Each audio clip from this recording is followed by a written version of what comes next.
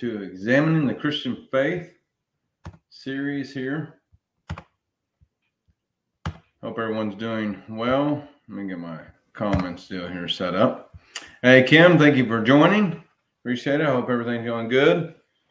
Trying to get, it's been a busy weekend, to say the very least, with children and watching some super motocross racing. Very intense last night. We didn't get to sleep till late and had son's baseball game and that morning, and then today we've been wide open as well. And but other than that, hope everyone is doing good. Okay, so we're going to be going over, this is the second lecture part of the series. We're going to be going over the Big Bang and creation, so it should be rather interesting, I do believe. I have a slide set up here, and I've been working on it for the past week, so it should be good. All right, we'll go ahead and start with the word of prayer. Dear Lord God, Jesus Christ, thank you for this time together. Please bless this study, Lord, and help us to delve deeper into your word and to look at it at different angles and to digest that and to seek to integrate it into our minds and hearts, and to ultimately enhance our understanding of your word, understanding of you, Lord, and help us to continue to come closer to you and closer to each other and help each other and pray for one another. Continue to be with us and strengthen us. Fill us with the Holy Spirit, cleanse from our sin. In your great name pray, Lord Jesus Christ, Father in heaven. Amen. Okay.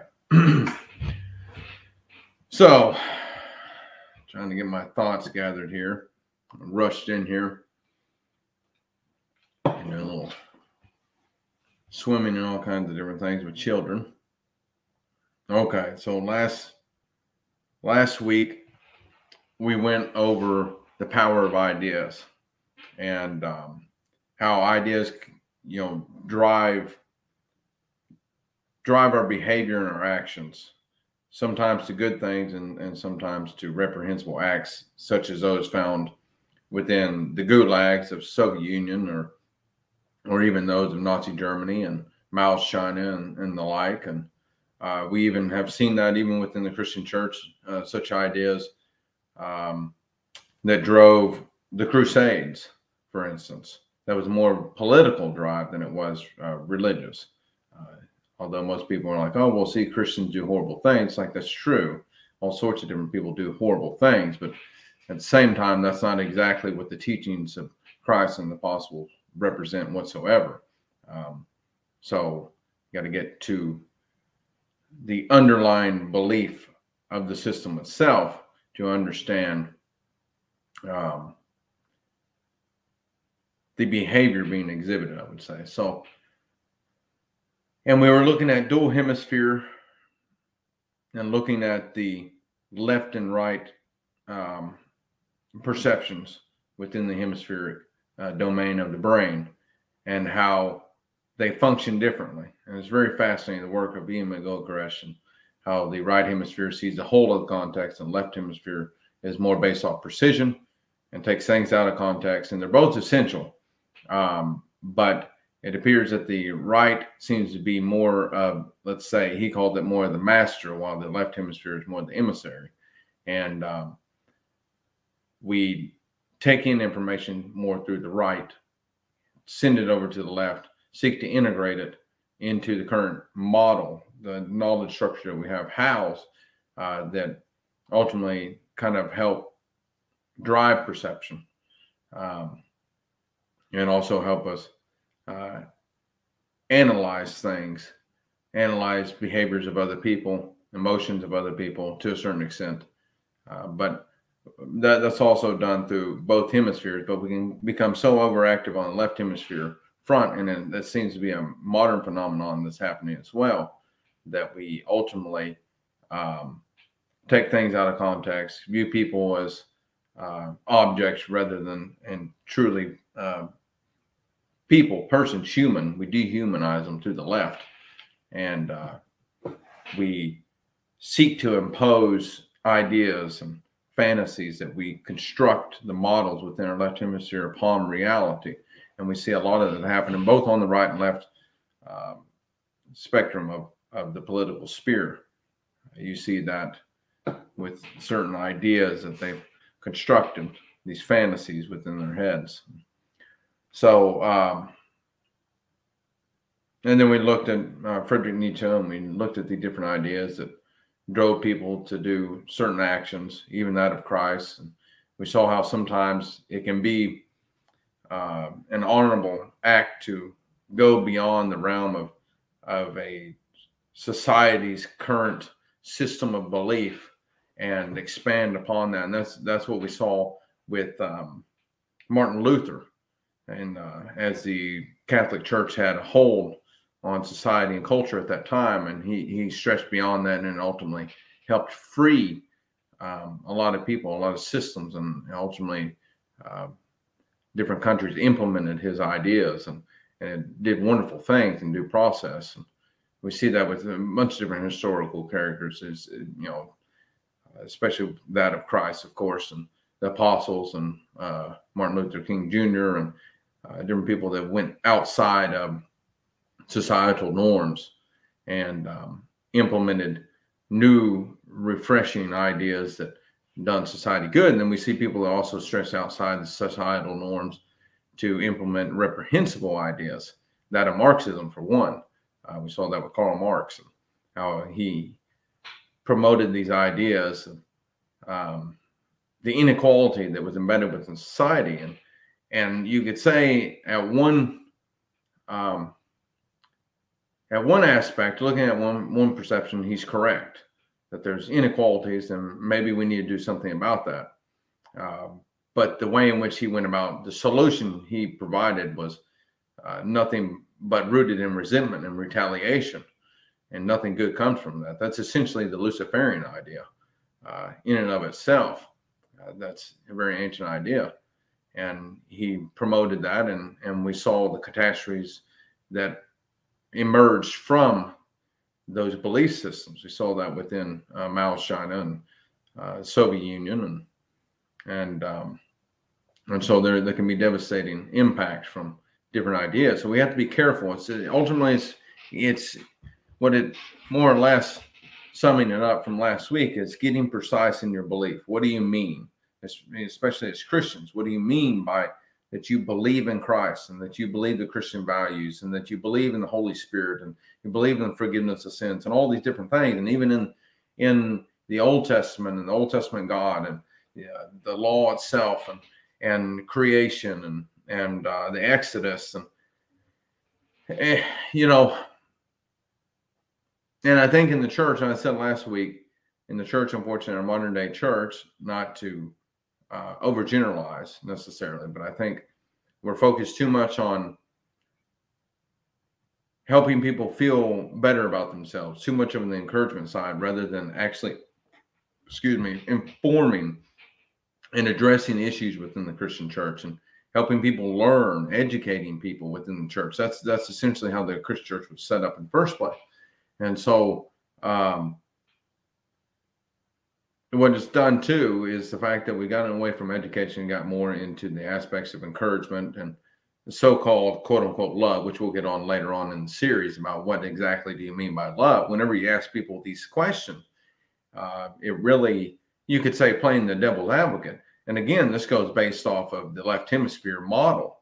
People have this model constructed, and it always needs to be updated, but it gets to the point where people solidify the model, and then they believe that's it. That's all that should go, because the rest of it's uncomfortable to them, and they don't want to get outside the comfort zone. And so as soon as you, what the right hemisphere does is it plays the devil's advocate. Are you sure about that? Is that the whole of the context? Are you sure the situation and your perception of that situation is adequate?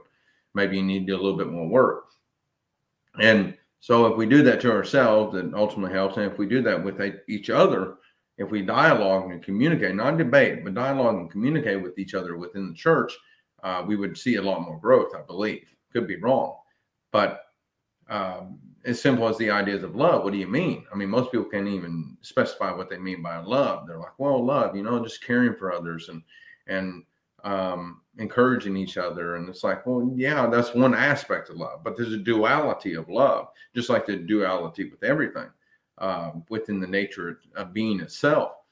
We see that, what I was saying, well, the dual hemispheres for one. We saw that with the particle wave duality reality of the subatomic realm. And we'll go into a little bit more of that as well today, and how there's always this dual aspect of being, and that love itself is it has a dual nature. It has, even as parenting, you do not constantly encourage your child. You also have to discipline them to a certain extent, and you have to figure out what that is, and that's a difficult thing to do as well. But you have to. There are rules and there's boundaries, and really boundaries are set in place out of love. Now, if you don't care about your kid, you don't set any boundaries. You just let them run amok and don't guide them. And you know, there's psychological literature is clear on that. And I believe I touched on that last week, that too much tyranny and too much disciplinary action causes a lot of mental illness problems and physical problems later on in life, or as the child grows into adult. Same thing on the too liberal side. If you end up allowing them to have too much freedom, no rules, no guidance, they grow up in confusion. And it's pretty clear. Studies have been conducted on this. So it's the middle path. There's that middle path, going back to the Buddhist idea, as well as that which is found in Christianity itself, that it's in everything have balance. And so, you know, love itself is a balanced nature. God loves us, but we're his children. And so he's going to have a disciplinary aspect as well, not just an encouraging aspect. And so it's not all grace, you know, just like it's not all faith, it's also works. That would be, quote unquote, part of the disciplinary aspect, I would say, the tyrannical part, and that of action.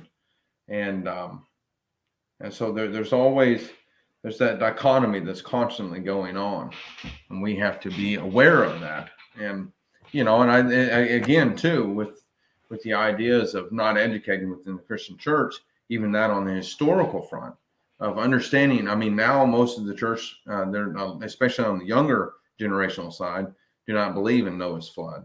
Don't believe that the Exodus happened.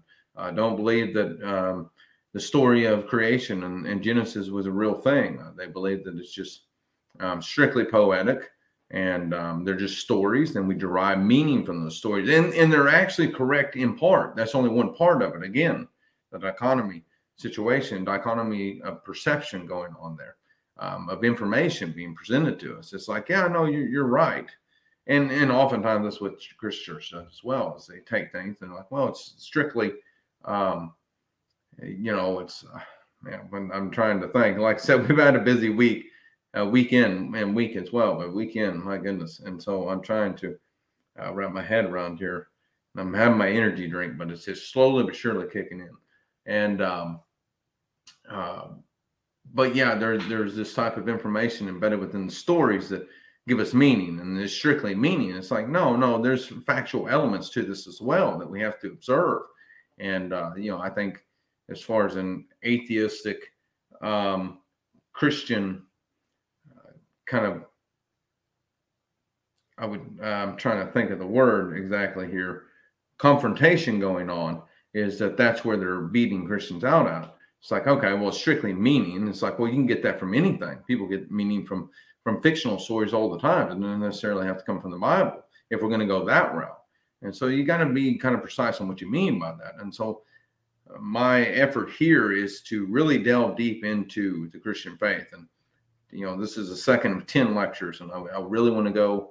I've been meaning to do this for quite some time, and I feel somewhat adequate now, not entirely adequate, but I felt like it was the right time to really expound on this. And we're going to go through creation and story of creation embedded with science. Today we'll go into consciousness next week, and self-awareness, and the fall itself, and we're going to be looking at archaeological historical evidence and trying to make sense of this the best that we can. It's not that I'm not necessarily, I would say, providing answers. It's just more or less, here's some evidence. Maybe this is, we can draw some conclusions here a little bit, maybe. but we can at least say there's enough evidence, supporting our case that this is real. It's a real deal. Christianity is real, and it's not something that we just derive meaning from. It's something authentically real that we can believe in and move through and truly take serious. So it's not just some game or some created idea like Marxism or the ideas promoted by various different philosophers. This is a true, authentic, embedded within reality itself, and goes beyond that. So we'll look at Old Testament history. We'll look at Exodus later on in the series to understand how real that may or may not be. And I believe it's much older story than what traditional dating has. And we'll go into some different evidences, which makes the story even that much more authentic, I would say. So anyways, we'll actually get carried on here. So I have a few comments. I just want to touch on those right quick. Amen, Joe. Very true. Spirit of truth will lead us into all truth, and this will offend both non-believers and believers alike who can't let go of their preconceived ideas and what their traditions have taught him. Exactly. And that's what we went over last week, is the idea of tradition and progressive, and what you mean by that, and how they both go together. They're both right and wrong at the same time, and we have to figure out. It's not easy. It's something that it takes a community of believers to come together to work these problems out. And it's never going to be perfect, that's for sure. And that's not what I'm promoting. But I am promoting that we need to really seriously think on what we're teaching in churches, and that maybe we need to expand beyond the borders. And I don't mean expand beyond the borders into chaos like what some of these more liberal churches are promoting. I mean, scientifically speaking, and integrating science and factual information and trying to make sense of all this. That's true progress in and of itself. So, like almost must our faith be evolved in every aspect. Does say his work is important, but it is good to have friends. Exactly, absolutely. No, I agree. Johnny Smith, funny there. So that was our faith. Yeah, our faith should be involved in every aspect of our life to a certain degree. I mean, it's not something you talk about all the time. That's for sure. We talk about all sorts of different things. We have all sorts of different hobbies. But I think it's in everybody has a different level. Just like Paul was stating, I believe it's in Corinthians, where he says that, not all are the hand, not all are the feet, of the body of Christ. We all have different areas to partake in. My goal here is to deliver this message to fellow Christians, to help educate, but also to help instigate some thoughts within Christian leaders within the church that are teaching. Your teachers, you need to take this stuff serious, and we need to really be looking at this if you're a true teacher. If you're not, it's something that, you can take into consideration and learn something and grow from there, maybe talks amongst each other and grow. It depends on where you're at, but especially for teachers, as it says multiple times, teachers have a greater condemnation. We need to be taking this stuff serious. And so, it's, some people go deeper than others, and that's okay. It's just fine. It depends on where you're set within the body of Christ.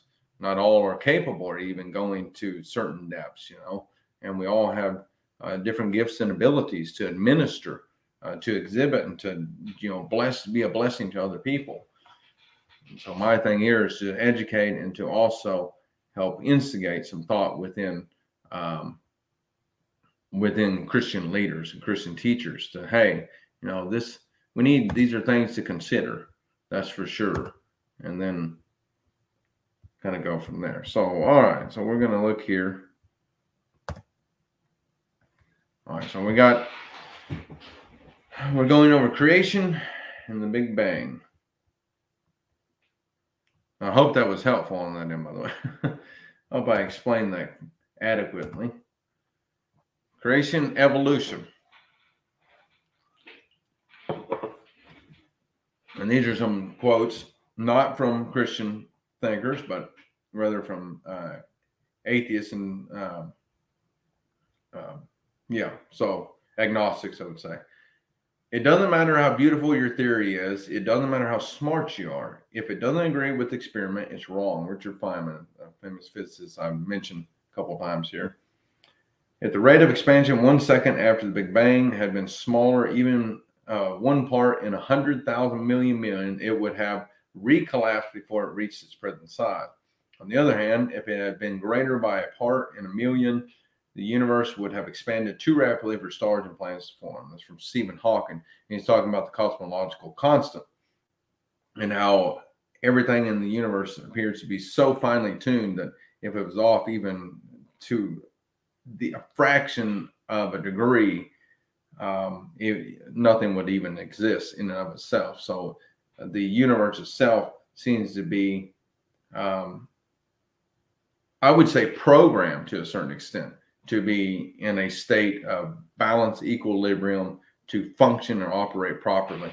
If it was any off by the least bit, whether too great or too large, things would not even exist. The universe would either collapse or would inflate too quickly and burst. So it's very interesting. That goes back again to the ideas of balance, even within the individual life. And we even see that embedded within reality as such, that balance is key. There has to be a state of equilibrium, a state of homeostasis. It goes on. Even the Earth does that. You see that with the climate change ideas being promoted, of course. And of course, I can go into that later on, maybe towards the end of this series with the end time notion. Once we get into the end time, second coming of Christ, that if you look at the past 500,000 years of CO2 and temperature fluctuations, they're pretty consistent, and showing that the Earth is constantly going to states of equilibrium, going through that of trying to reach the state of homeostasis all the time, just like our bodies.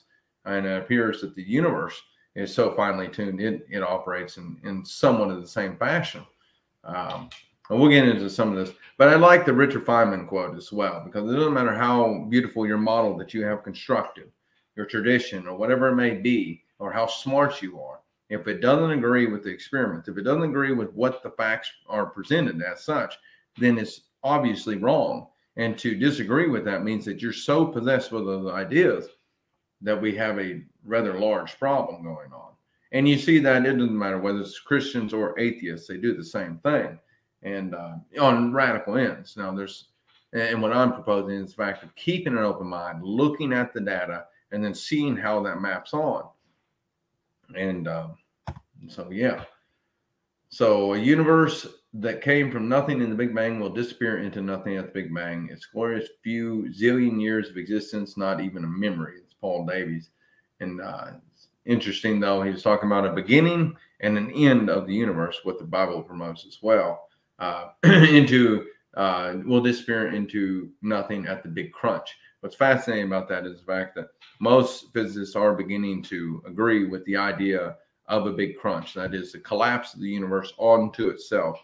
And what some physicists that come out here recently, and I think I have it in here actually, we'll be going over the idea of dark energy helping be a large proponent of the collapse of the universe upon itself, which agrees right with what's found within I believe it's 2 Peter. It might have been, I think it's 2 Peter, chapter 2 or 3. It talks about the coming of Christ and talks about the dissolving of the elements, the burning up of the universe. And that's exactly what happens in the Big Crunch scenario. The universe collapses back into the singularity, burning everything up and re-emerging into a new universe. And that's the new universe is, and it's referenced within, mentioned within 2 Peter as well as in Revelation. Sorry, my thoughts. Okay, it says we are the product of 4.5 billion years of fortuitous, slow biological evolution. There's no reason to think that the evolutionary process has stopped. Man is a transitional animal. He is not the climax of creation. That's from Carl Sagan, which is interesting. I just like that because we are not supposed to, especially if you actually look at the evolution, human evolution in particular, and you look at how we progress, we're almost in a process of regression, evolutionarily speaking. And I think that is a rather large problem to be having as a species. And I think what Christ has taught we'll get into it later on. I've even spoken on some of my previous videos with the ideas of transformation.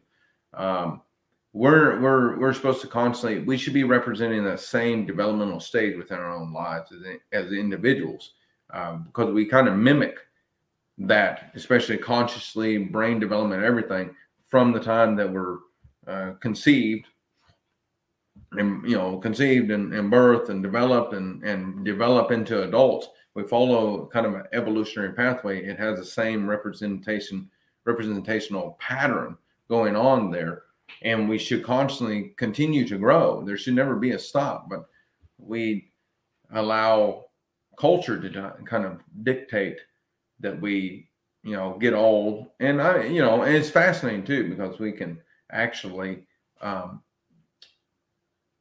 to a certain degree slow down aging just by our thoughts.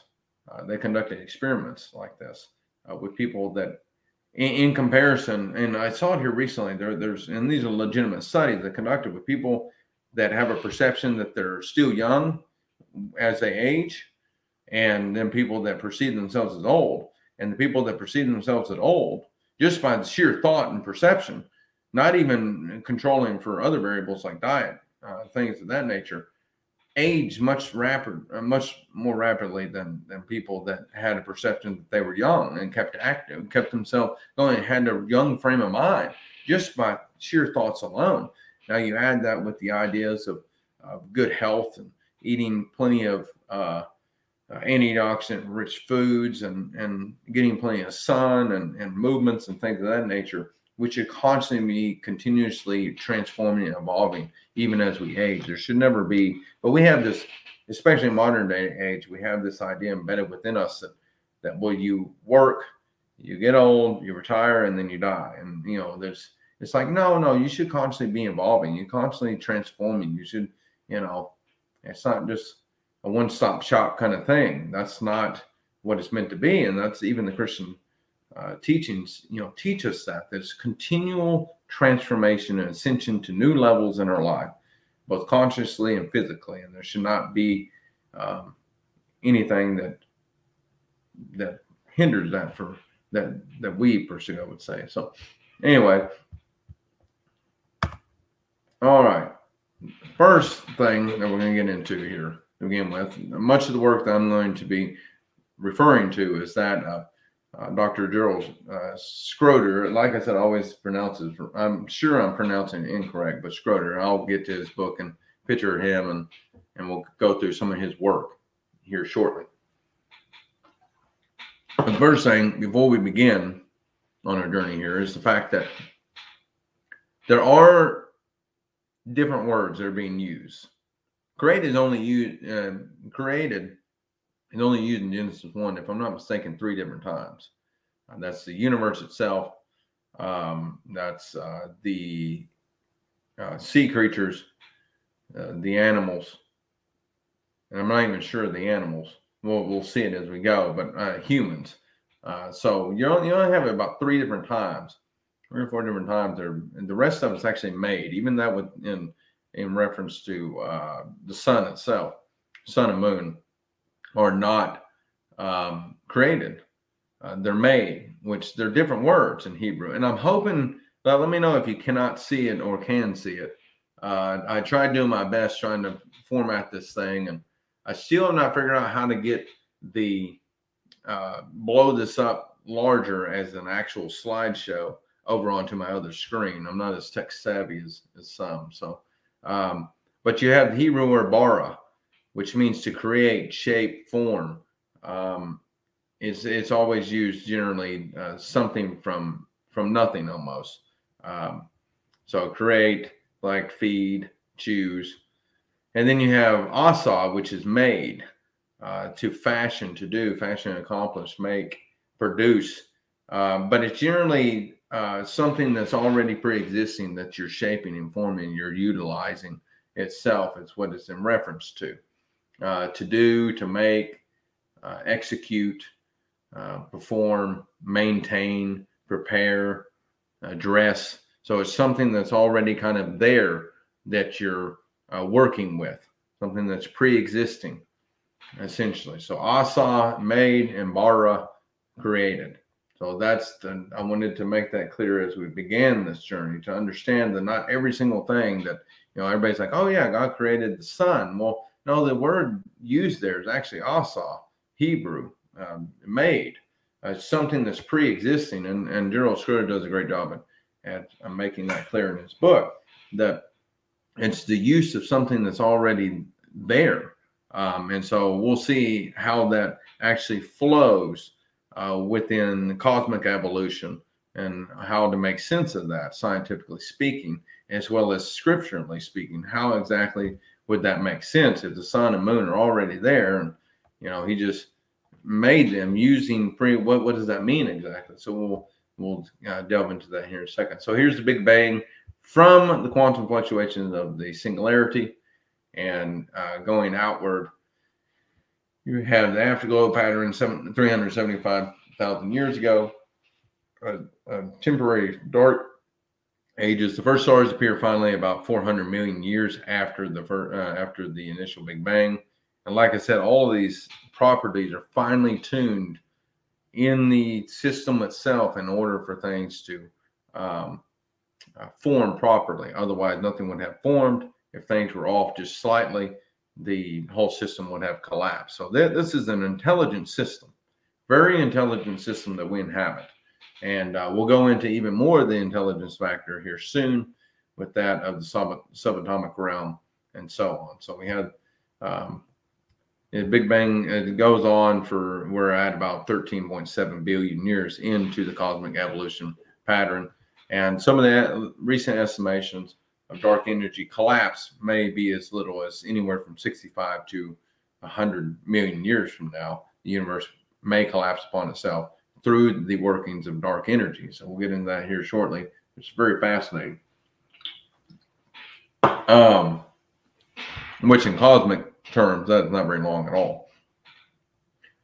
And the work of Gerald Schroeder is just really fascinating, because he talks about the cosmic microwave background radiation being a cosmic universal clock that we can use. And that's, we still see the remnants of that in the background, the echo of the Big Bang, and how as the stretching of space-time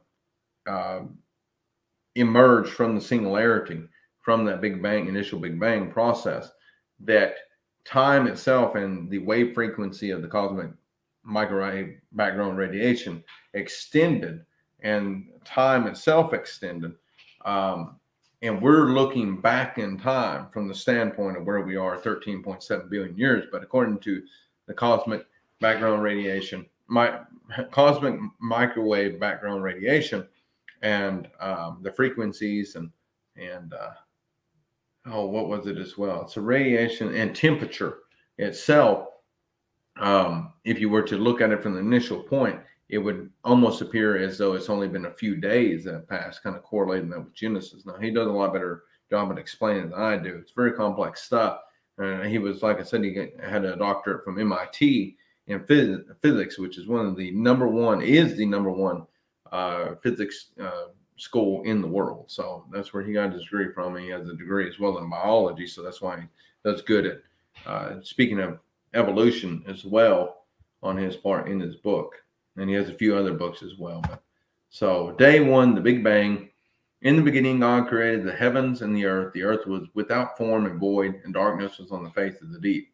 And the Spirit of God was hovering over the face of the waters. And then God said, "Let there be light," and there was light. And God saw the light, that it was good. And God divided the light from the darkness. God called the light day, and the darkness he called night. So the evening and the morning were the first day. And at this particular point, people get stumped on the fact, well, first off, it says the earth was without form and void.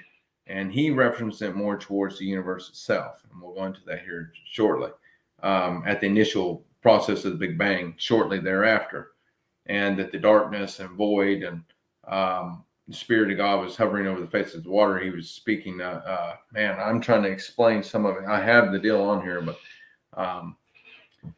some of the initial properties of the essence of reality shortly thereafter, the Big Bang, and that the light itself is actually the separations of protons or photons from antiphotons, I believe, to where light first emerged shortly thereafter the Big Bang. And this is where it comes into play. So we'll delve into it a little bit deeper here in a second.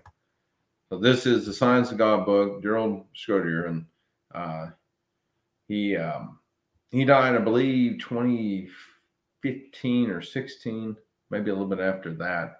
But he was a brilliant guy. And this is his work right here with separations of the days of Genesis itself. These are things to consider. That's what I'm trying to get at. I'm not saying these are 100% fact that you should believe them. This is correct interpretation. Presenting these ideas and let people kind of digest the information and see how it fits in the current model of understanding. But it is something to take into consideration. And so I'm not sure. Hopefully you guys can see it fairly well. So day one is started the year. So he does it about 16 billion years. And these are estimates, even 13.7 billion years an estimate. And so he estimates more on the 16 billion year standpoint and viewpoint. And so the first day is actually billions of years.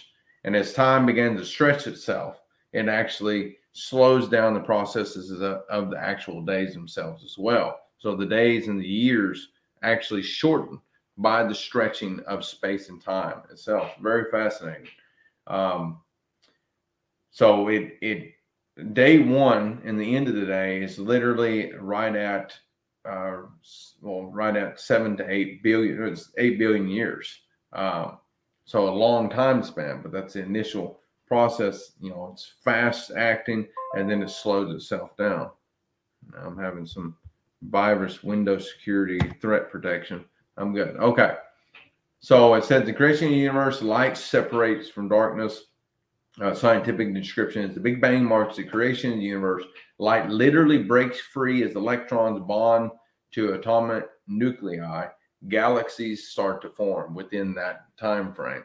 And so that's where light and the actual visible universe begins to emerge. And that's a process of 8 billion years just in 1 days of time.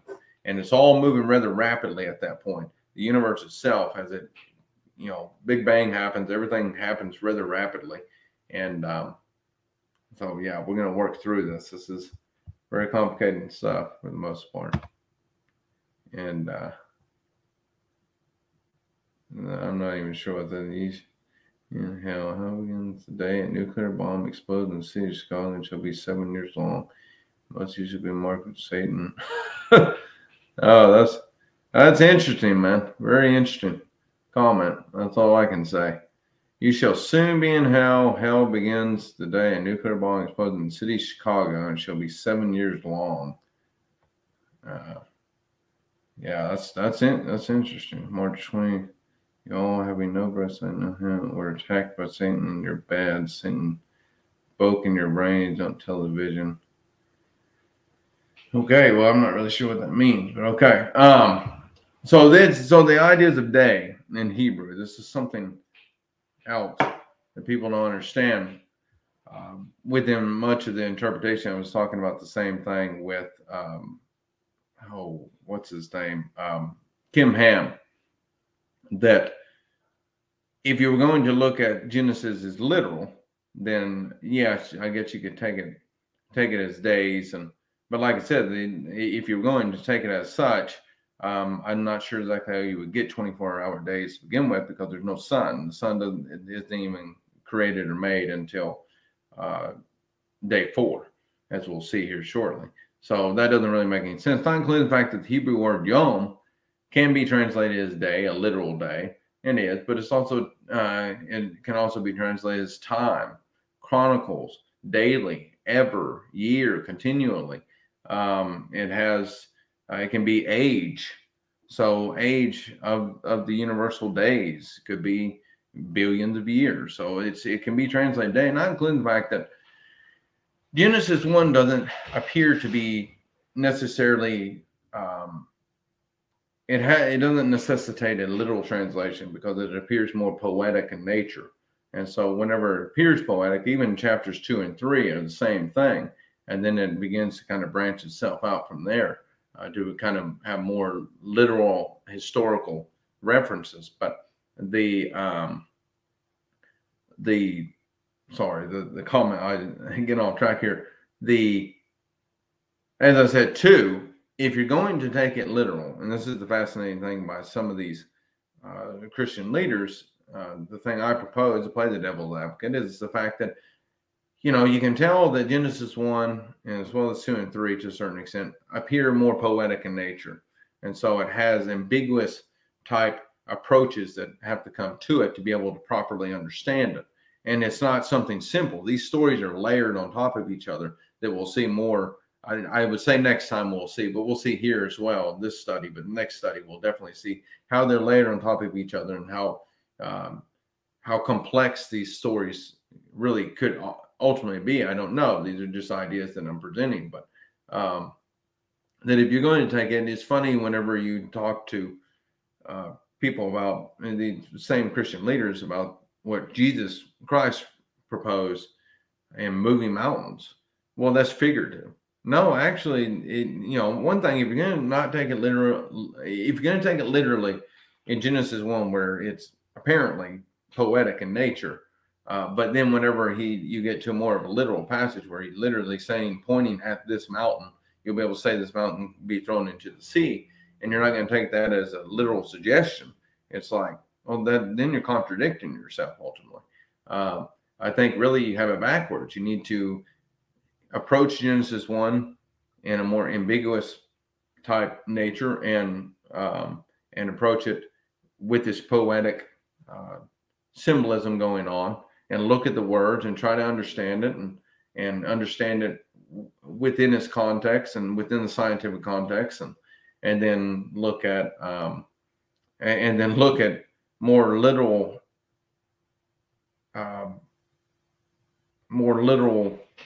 suggestions by Christ in a literal format of saying, no, there's something going on here. He's literally actually talking about a telekinesis. He's just casting out a demon, which is a miracle in and of itself. And then he's, in the same time, he just was transfigured on the mountain, especially in Matthew, in the Gospel of Matthew. He descends from that mountain. He points at that mountain and says, you'll be able to say this mountain move from here to there. And which is, like I said, it's a form of telekinesis and pretty much Jedi-like abilities. And it's not too far-fetched with healing people, raising people from the dead, and, his apostles be able to do greater works than he is, which moving mountains would be a greater work. And so it's like, no, that's a literal, implication that's going on. It's a literal suggestion that Christ is making. It's not figurative at all, as far as I can tell. So I think, and we'll go into that later on as well once we get into teachings of Christ. But this is very complex stuff, and I'm trying to do my best to articulate it properly, I would say, and explain it. I'll get that to him. Still very tired. It's been busy. Okay.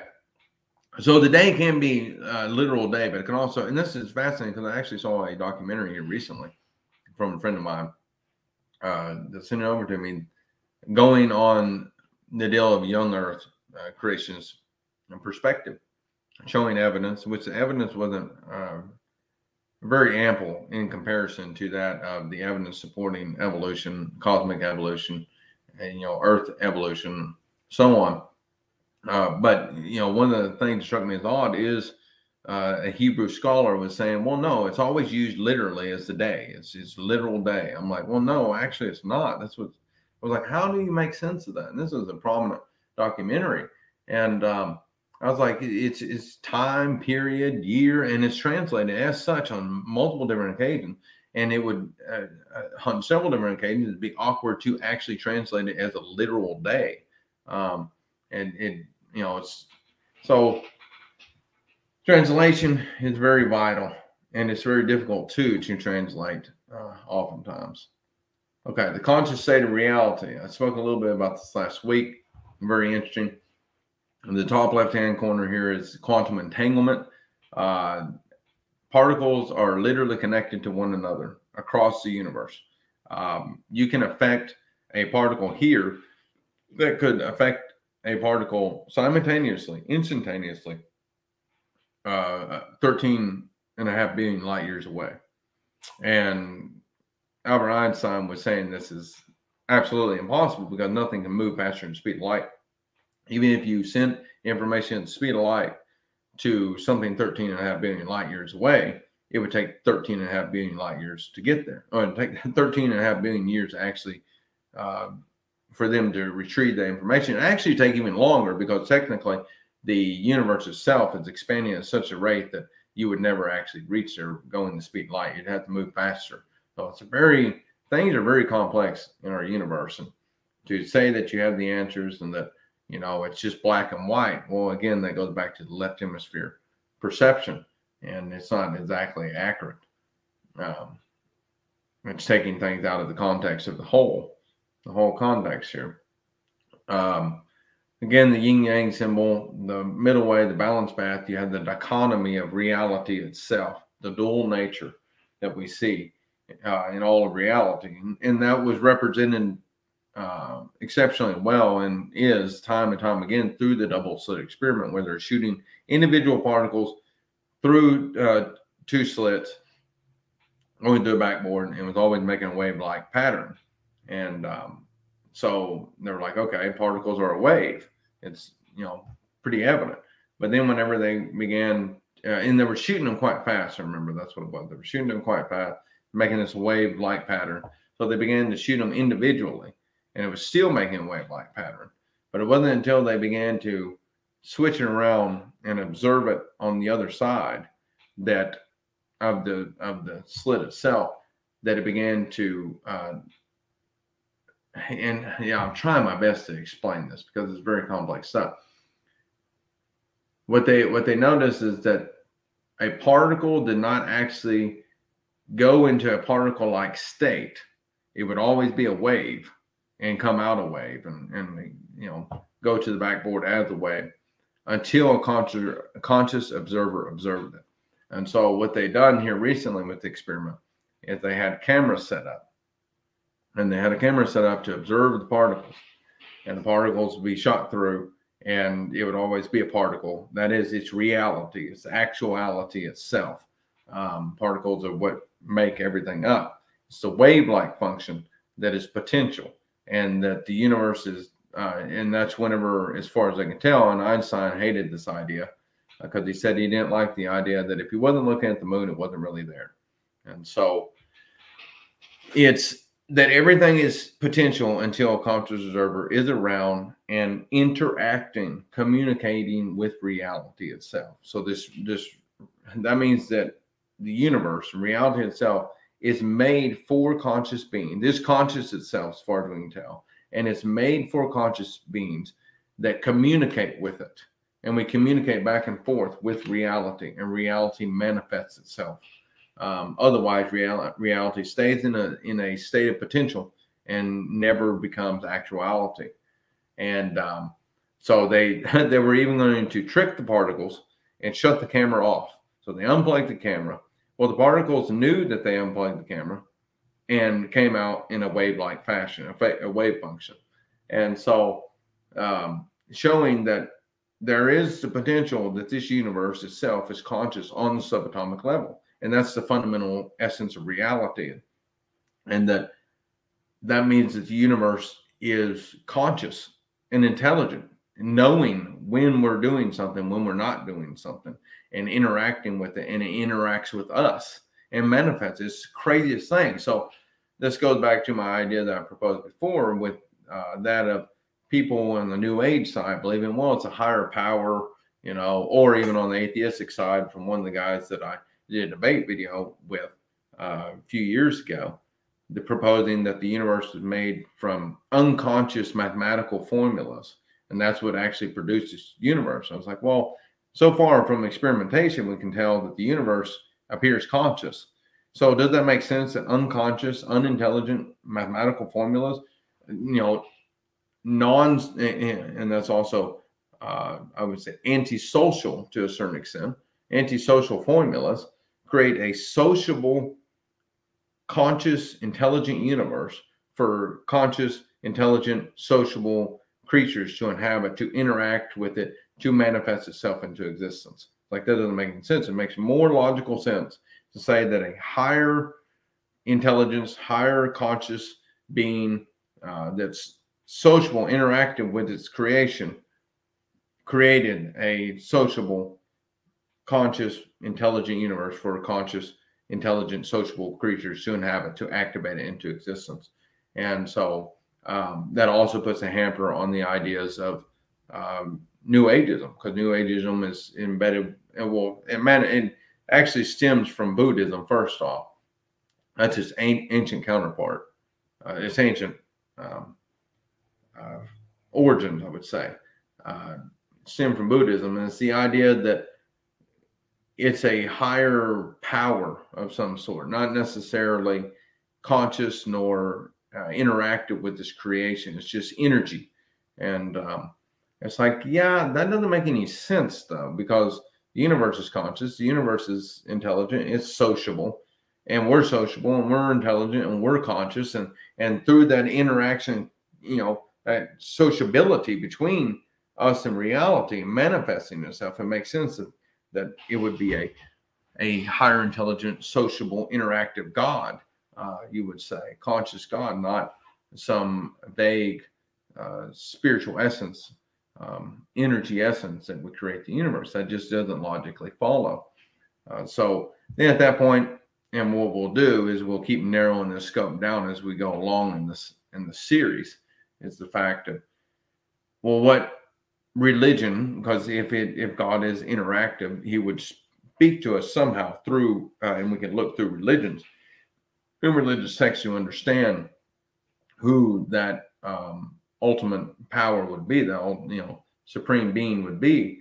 And as far as I can tell, the vast majority of evidence supports Christianity as being the true God, and of course that's stemming to Judaism. But Christianity is the fulfillment of Judaism, and we'll go through and we'll kind of narrow that scope down, narrow the focus, get more precise in what we mean. And that's the thing too, whenever you talk with people, even the Christian church, oftentimes, well, I believe in God. Well, who is God? Well, I don't know, and a lot of people are like, well, the higher power. It's like, what do you mean by that? And if it's a higher power, and like I said, the universe is sociable, we're interactive, communicating, you would think that something higher, that higher power, higher conscious, higher intelligence would also be sociable, creating a sociable universe, creating sociable creatures to inhabit, to communicate with it, to manifest into existence. So therefore, it's communicating, the higher power would communicate with us somehow through religions would ultimately be the case. And so you'd have to scour through the religion and see which one has the most evidence to support it. That would be the most true, the most plausible explanation of who the true God would be. And so it's not so easy. It's not so straightforward, I would say. So this is kind of what I'm presenting here. Could the universe be a giant quantum computer down here? This is just fascinating to me. And I'll get into more of this next on the next lecture, because it deals with the ideas of our brains using quantum computing. And I talked about it here just recently on one of my, I think it was the brain, the IQ, and consciousness video that I had done, little study that I had done, where our brains may be using quantum computing to actually generate consciousness. And maybe this whole universe itself, this is actually from Nature, which is a prominent science magazine. It's just an essay, of course, but they're promoting some of the ideas of that have been promoted here recently. Same thing with Elon Musk saying that we more than likely live in a simulated reality, and it appears as such. I mean, even on the subatomic realm, with all the particles being entangled together, it makes a system, and it appears as a system. So maybe it's a higher technology that's being used by God and the angelic beings and such to create and to utilize it. We don't know. We don't know when all reality is. And it doesn't contradict the Bible's presentation whatsoever. It contradicts potentially our models we have constructed of interpretation that we have derived from the Bible, but not necessarily the Bible in its essence, a true authentic self. So we don't know how complex this really is. And as we go through, we'll see how complex things kind of are a little bit. It's not so easy. And so we need people to think. And I think what's happened, especially within the through the Enlightenment, and as well as especially in the 19th century, and the emergent works of Friedrich Nietzsche and the death of God. And he, like I said last week, it wasn't a triumph for him. Most people are like, oh yeah, God is dead. It's like he didn't do that triumphantly. He was stating that now we kill religion, Christianity in and of itself. Now what are we going to do? We're going to become hyper. He predicted we'll become hyper rational. So overactive left hemisphere will become systematic, illogical, and will commit reprehensible acts. And that's exactly what he predicted for the 20th century, and that's exactly what we saw. We saw, Stalin, millions upon millions of deaths through Stalin, Mao, and Hitler, and the like, and these are all generated by mostly hyper rationalism. And so, anyway, so the universe itself could be a simulated system. And we don't know. We don't know what technology the heavenly realm possesses. I mean, if we have technology like we do, and we're in the process of building a quantum computer, which are, God, just so vastly advanced compared to even the most advanced supercomputers we have today. I mean, entirely. It's utilizing quantum mechanics to its fullest. What more technology does the higher dimensional realm of heaven have in its power, rather than just floating little angels, flying little angels, and floating clouds everywhere, and the things that we've conjured up. But yeah, a lot of the great minds have tended towards atheism. That's what I was getting at, in that rationalism. But rationalism isn't the only way. It's the dual aspect of nature itself, of being. It's that utilizing right and left hemisphere perceptions, and trying to look at the whole of the context and finding the flow. It's not just rationalism. It's also creativity. It's also meaning found embedded within within different modes of being, and stories, and trying to derive that meaning. Becoming too rational, too pragmatic, ultimately what it does is it strips away any meaning, and then it creates tyranny, and ultimately descends into chaos. And it can be the same thing on the other side, having too much meaning, too much creativity, and descends into chaos as well. And that's what we see on the left side of the spectrum of thought. So, conscious state of reality. As far as we can tell, reality appears conscious, and it appears intelligent, and it interacts with us. We interact with it, and it's this continual dichotomy of interaction that reality manifests itself and presents itself, and we move through that, and we're constantly trying to interpret reality and what's coming at us as it manifests itself, and sometimes it presents tyrannical elements, order elements, and sometimes it presents chaos and potential elements. And that's where the yin yang symbol came in, and in that middle pathway of representing adaptation through as we walk through there. So, dark matter and dark energy. It makes up about dark matter makes up about 85% of our universe. So we're only, I think it's visible light. In dark energy, I can't remember exactly how much it makes up. I think it's somewhere around like 10%. And then like the remaining 5 is the visible universe itself. All the lights, all the galaxies, all the stars, all those things that you see only constitute about 4 to 5% of the universe itself. The rest is dark matter and dark energy, and we don't even know what it is. Now, new studies have proposed that maybe extra dimensions are, that dark matter is a higher dimensional realm acting on our own.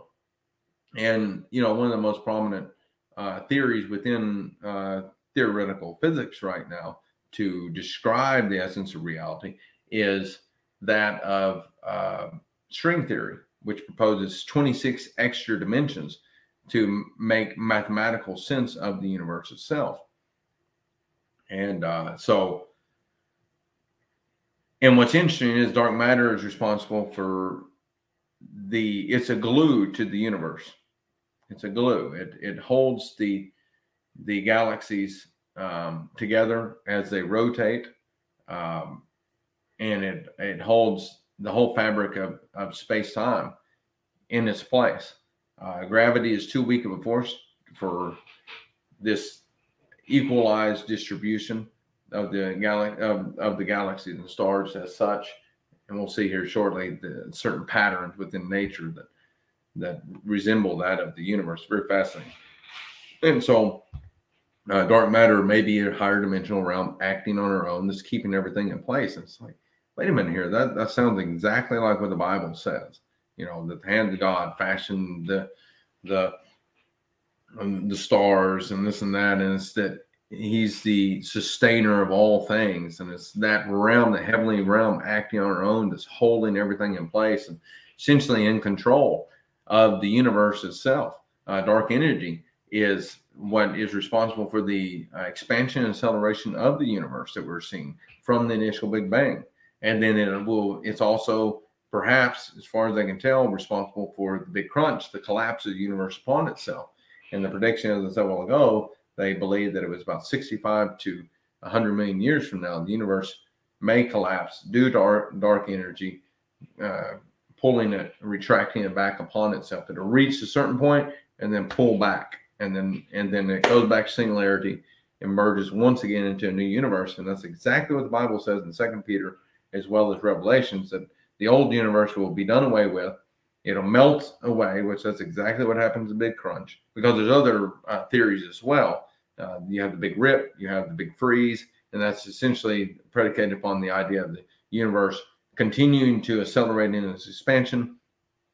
Either everything will freeze to death, it'll get cold, and it'll just continue forever in expansion, or it will keep accelerating in an expansion due to dark energy, and it'll literally rip the fabric of space-time, and God, who knows what will happen from there. That's called the Big Rip, the Big Freeze. But the most plausible one that most physicists are agreeing upon is that of the crunch. The dark energy will finally keep accelerating, and then it'll finally retract the universe upon itself in a collapse. And then Roger Penrose, famous physicist, has promoted the idea that maybe it does that. It fluctuates and creates another one. Fluctuate. Well, the Bible says that exactly. And so that's correlating with these ideas and what's being empirically gathered so far from observations of the universe, and that is subatomic realm as well. And so you have to wonder, well, if they have that knowledge 2,000 years ago, these apostles, where are they getting that knowledge from? The whole idea that kind of going out on a limb here on some of the ideas being promoted by, let's say, New Ages and things that, and agnostics, that really Christ is some alien from some distant star or something of that sort. It's like, well, that doesn't make any sense either, because he knows the birth and destruction of the universe. They have all this knowledge that's that can only be perceived from outside of space-time itself. So these would be more or less higher dimensional beings coming in and out of our universe, which that's exactly, as far as I can tell, what Scripture promotes. Is the idea of ascending and descending out of the heavenly realm. And so perhaps that's a higher dimensional realm that these deities, entities are coming in and out of.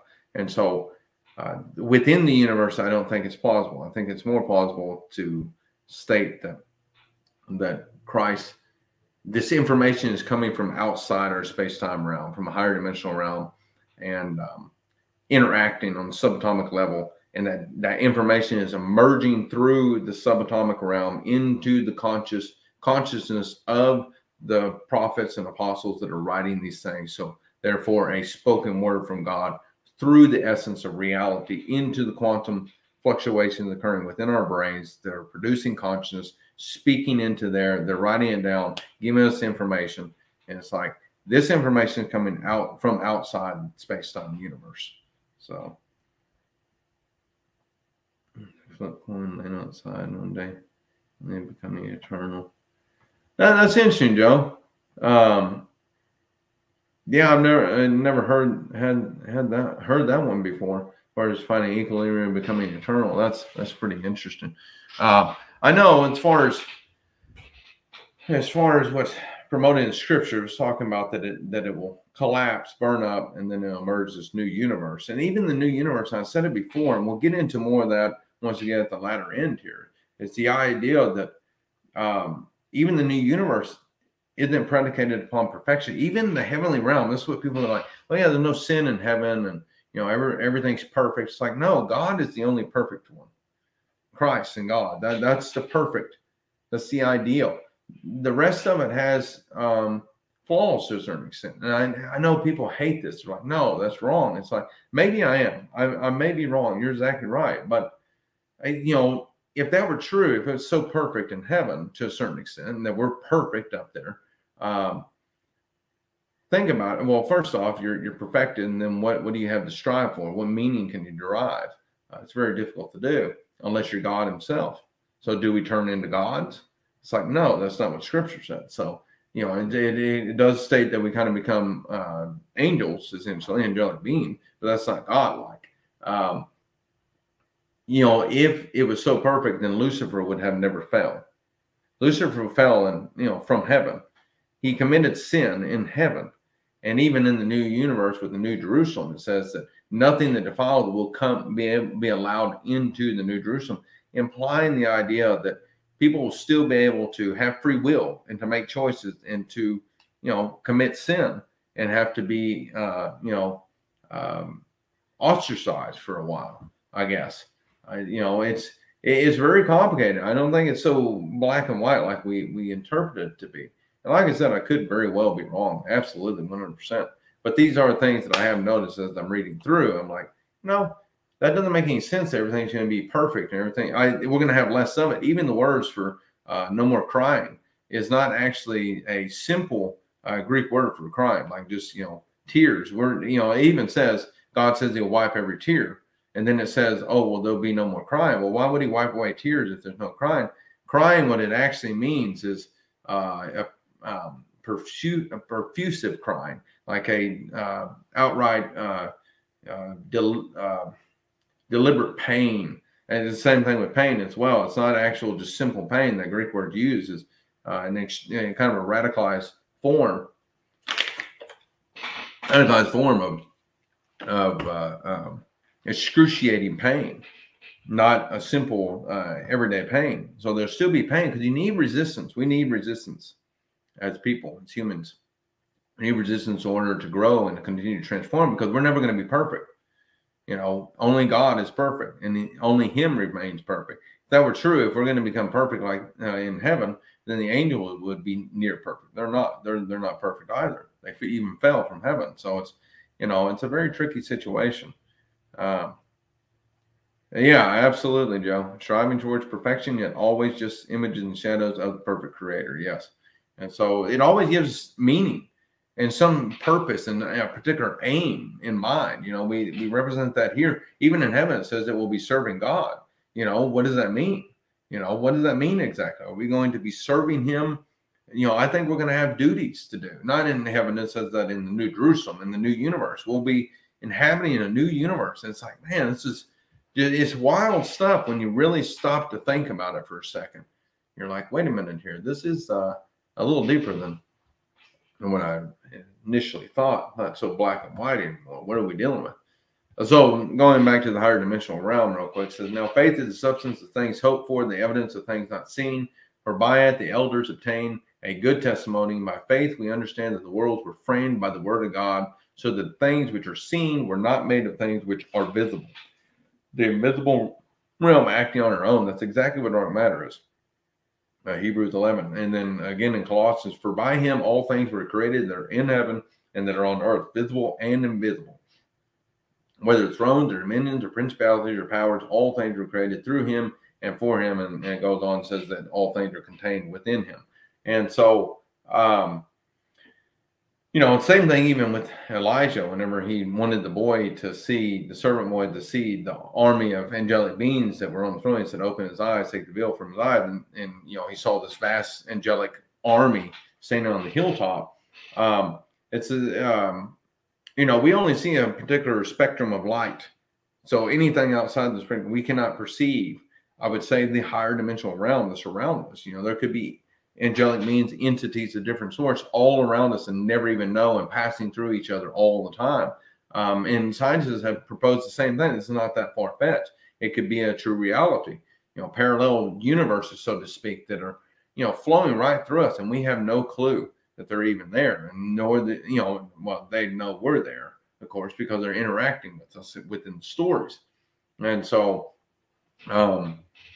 yeah, so, and we see this working itself out in science. That's what's so fascinating, this wonderful thing. It says, then God said, let there be a firmament in the midst of the waters, and let it divide the waters from the waters. Thus God made the firmament and divided the waters which were under the firmament from the waters which were above the firmament. And it was so, and God called the firmament heaven. So the evening and the morning were the second day. And a lot of people are like, well, that's the water within the atmosphere that caused the flood. Perhaps it was, but oh no, I actually went a little too far trying to get back to his deal, and I'm messing up right now. Hang on. There we go. So day 2, 7.7 billion years ago to 3.7 billion years ago. So now the days are becoming shorter. You're as far as years go. Now you're looking at only a stretch of 4 billion years difference. The heavenly firmament's form, scientific description is disk of Milky Way form, sun, main sequence of stars form. So the sun, he believes, is already being formed within the second day. And what happens on the fourth day is a revealing of the sun from the expulsion, dissipation of the atmosphere. But our atmosphere was much cloudier at that time. I can't remember. It's been a few years since I've read this book. It's a fascinating book. I read it a couple of times. So some books I'll read twice just to get much information as I can out of it. And and I've been so busy with school, I couldn't really go through it as much again for the show, unfortunately. But I highly recommend. I even have the link to the book in my description, so highly recommend checking that out. Great work. I love these kind of works because it brings in new ideas and allows us to think. But here's the universe. You see the visible universe going on right here, of course. It's beautiful. I love looking at photos from space and deep space. It's just beautiful, majestic images. And again, that also shows that duality of nature. And you see that in physics as well. You have general relativity that governs the big things, big objects like this, and you have quantum mechanics, which governs the subatomic realm. And so the dichotomy of chaos and order, we see this. This is like the order essence of reality. Everything has this majestic view. You see it in the mountains. You see it in space. You see all these wonderful images that are coming into our that we're perceiving in our brains and processing. But then once you get on the deep fundamental level of what's making all this happen, it's literally utter chaos, just potential and particles everywhere emerging, and you can't predict the exact location, and it's phenomenal. And so that's the chaos ordered economy of reality. And so it's amazing how people had that information thousands of years ago, and how exactly. So without, I think, something teaching them, telling them, whether through a direct divine interaction, like we see with the stories where angelic beings are appearing, or through consciousness itself, where we see some of the prophets writing it down and being told by God through their minds, through their brains. And I think, that makes perfect sense as well, because we use quantum processing, and perhaps use quantum processing. Our brains are made of particles, and so the higher, as I said, the higher dimensional realm, as it's sending information, maybe sending it through those particles into our brains. And we see that even happen with even our simple computers, using it through programs, through numbers and codes, and and then it manifests a picture, and yet underneath all that is this, lines of codes that are going on. So the same pattern. And again, right here, as far as the patterns of the universe, first off, on the right hand side here, that's the universe. These are neural pathways in your brain. You see a similar pattern going on with the structure of the universe and the structure of your brain. it's fascinating. It's like, you know, all these similar patterns emerging, both on a large scale and on a much smaller scale, the human brain in comparison to the universe, structure of the universe. Same patterns, similar patterns anyhow. So day 3, earth land formation. Then God said, let the waters under the heavens be gathered together into one place, and let the dry land appear. And it was so, and God called the dry land earth, and the gathering together of the waters he called seas. And God saw that it was good. And God said, let the earth bring forth grass and herb that yields seed, and the fruit tree that yields fruit according to its kind, whose seed is in and of itself, in itself on the earth. And it was so. And the earth brought forth grass and herb that yields seed according to its kind, and the tree that yields fruit, whose seed is in itself according to its kind. And God saw that it was good. So the evening and the morning were the third day. So remember, the days that he is promoting are days that are very long. They're extended over billions and millions of years, and they get shorter again. So now we're kind of getting more into the Earth scope rather than a universal cosmic perception. How that perception has dwindled down to Earth, and so the years again now it's from 3.7 billion years to 1.7 billion years. Oceans and dry land appear. The first live plants appear. And it goes on. He also references the Kabbalah a little bit, which I know people are skeptical of that, but he uses some outside references going on. He's not a Kabbalist himself. It's just he uses reference. Kabbalah states this marked only the start of plant life, which then developed during the following days. But he goes on scientific description. The earth is cooled and large bodies of water appeared 3.8 billion years ago, followed almost immediately by first forms of life, bacteria and photosynthetic algae. So we have the first plant life representing algae. Emerging and multicellular organisms coming into play, and that's where these fossils that I had referenced here. Oh, now I'm getting way ahead of myself here. Okay, so yeah, that's what. Oh, this is the algae, and this is some multicellular deals. I'm trying to remember. I think that fossil is a billion, with the algae is 1 billion years old. And that's 550 million years old for the multicellular. And then you have the what the Earth looked like. I believe that's 2 billion years ago, if I'm not mistaken. So the land itself, that's one side of the Earth. This is the other side. And then at one point, if I'm not mistaken, about 250 million years ago, it was all one. That all came into one supercontinent called Pangea, if I'm not mistaken. And so these are long. So now we have the sun and the moon, day 4. So prior to this, you don't have the sun and the moon as far as a young Earth creationist view, because it's not even created until day 4. So you have no 24-hour days, and it doesn't make any sense. But looking at this from not a literal view, but rather a poetic view, and trying to pick out the data and figure out where everything fits and correlate that, map it onto. And I think that's also why a lot of young people are like, well, none of that's really actually true. It's just poetic and it's meaningful, and that's really what you do. And it's like, no, trust me, I think there's some objective information that's being presented to us. And so at the closure.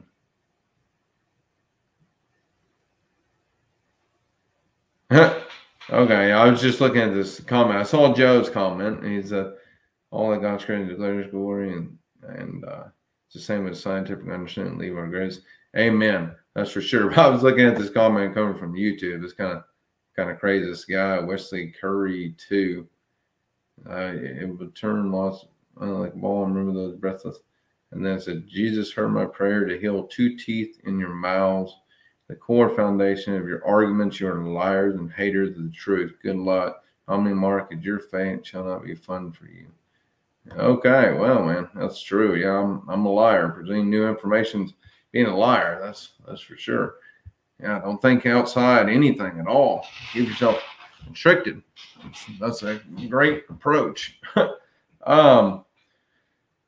So anyways, the sun and moon says, then God said, let there be lights in the firmament of the heavens to divide the day from the night, and let them be for signs and seasons and for days and years. Let them be for lights in the firmament of the heavens to give light on the earth. And it was so. Then God made the asa, Hebrew word, and God, which can mean to redistribute, reprocess. The way he describes it is a lot better than I am, that's for sure. But made two great lights, the greater light to rule the day, and the lesser light to rule the night. He made the stars also. God set them in the firmament of the heaven to give light on the earth, and to rule over the day and over the night, and to divide the light from the darkness. And God saw that it was good. The evening and morning was the fourth day. So there's no sun or moon on the young creationist side to support the case. And so, it's funny too, because they get hard and heavy with defending this idea of the interpretation. I'm not trying to defend an interpretation. I'm just telling you this is kind of what scientific evidence presents, and to state that all the evidence, all the facts that they're presenting are deceptive. And it's hard for me to believe, because it's like they're observing, they're collecting data, and they're putting that data in, and they're interpreting it as such. And to state that every single scientist and stuff, vast majority of scientists are all corrupt, and it's all a corrupt system, kind of goes back to the flat earth idea that it's like all the pilots, are corrupt. It's like, that just doesn't make any sense to me at all. And, flat earth, and I know people believe that as well, and that's just fine, I guess. But I mean, there's no evidence to support that. I mean, you look at every object in the universe itself, it's all globular. And so it doesn't make any sense that the earth wouldn't be. And, they're like, well, again, they take the literal, like I said, these people will take literal interpretations of what's found, I believe it's in Psalm, if I'm not mistaken, where the earth is held up by the four pillars. And, and they'll use that as a reference. I'm like, that's poetic. But then you'll take something from Christ that says, move this mountain from here to there as figurative. And it's like, well, I'm trying to make sense of it. Maybe I'm just perceiving it wrong, and maybe you do have it right. I don't know, but it just doesn't really add up logically following as far as that goes. And so, day for the solution himself young. That's what's our atmosphere to the moon. Doesn't mean the night sky was never visible. That's what I was going to get at, Joe. Is he goes on here with day 4, 1.7 billion years to 750 million years ago. It says Earth's atmosphere becomes transparent. Photosynthesis produced oxygen-rich atmosphere. So you finally have a transparency in the atmosphere. Prior to that, there was a lot of gases. I believe methane, rich gases in the atmosphere, and carbon dioxide and carbon monoxide, if I'm not mistaken. I could be wrong.